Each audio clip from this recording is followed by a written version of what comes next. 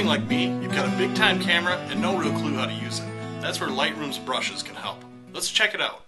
So for instance, we have this really nice shot here where we're looking out over Lake Huron here with some boats in the background softly blurred out.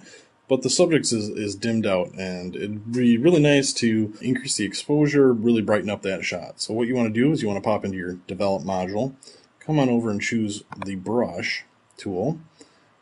I'll toggle off the brushes there for a second. And in this particular case, we're going to go ahead and change the exposure. And you notice that the plus sign is up. If I wanted to darken the exposure, I would hit the minus sign.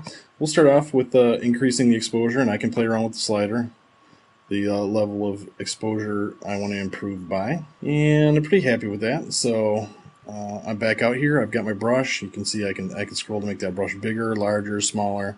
It seems like a pretty good size.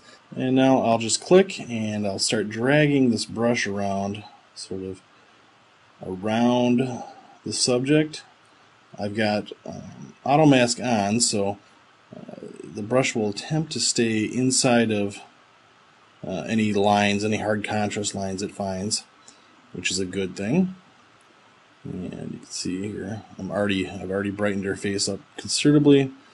We'll go ahead and do this for the entire shirt, arm as well. Okay, so I've pretty much got the entire area of the subject painted, and now I can play around with this if I'd like to. I can see what going a little bit brighter would do. Is that too much? I can darken it. I can go way darker. I thought we were pretty good where we had it, so let's pull it out. We'll just improve it by 0.78 there. Okay, I will go ahead and I'll choose New, because I'm going to also use a brush to actually soften up the skin a little bit here. So I'm going to again choose the Brush tool, and this time I will choose Soften Skin. And now we'll just come in here, start dragging this around the face of the subject. Then you can see that softens things up. This is really a super useful tool for any time you have portraits. It's just going to subtly enhance, just a little retouching, refinishing. And yep, I'm pretty happy with that.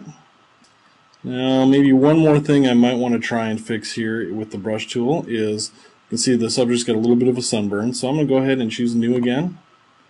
And this time I'm going to choose Color. I'm going to toggle my color palette on, and I'm actually going to bring the saturation back a little bit.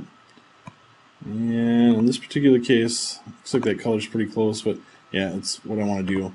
So she's got a little bit of a sunburn here, and what I'd like to do is I'd just like to maybe mix in a little bit of this color, desaturate it a little bit, and see if I can't sort of kind of get rid of some of that burn look. Not completely. See, that's not bad. It's kind of, we'll come down here and let's try and do a little bit on the nose here. So I'm not going to completely get rid of it.